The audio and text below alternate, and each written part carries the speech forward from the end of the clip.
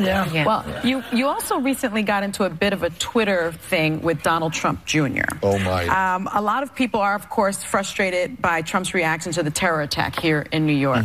But you said recently via tweet that Trump and his family have done more damage to America than bin Laden and ISIS combined. Yes.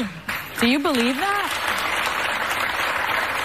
Yeah, we did really well after 9/11. I don't think the country has given itself enough credit for what we did not do after 9/11. We did not restrict all of the freedoms in this country. We did not single out people. We did not destroy the fabric. People died on 9/11. Yes. I mean, the comparison is absurd. Well, do you mean the time after? But more people died in the Iraq War than died in 9/11, and we didn't need to be there. You think that bin Laden did less to damage America than President Trump?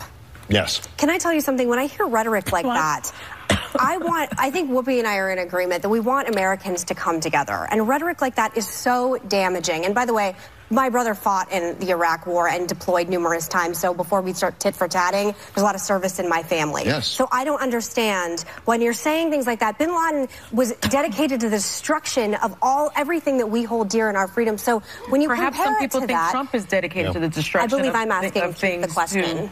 I believe I'm asking Keith. Well, actually, it was my question. Okay, so what's your answer? Somebody asked the damn question. Right, what's the question? The question is, my question was, do you honestly believe that? Why is you're making you're saying that going into Iraq was worse than what bin Laden did on 9/11, is what you said, and that's you believe that? Off. Yeah. I do, and it's not about disrespecting the troops in the slightest. Or the servicemen, or your father's service, which astounds me to this day that he was able to do that. And his service to this country right now astounds me, and I applaud him.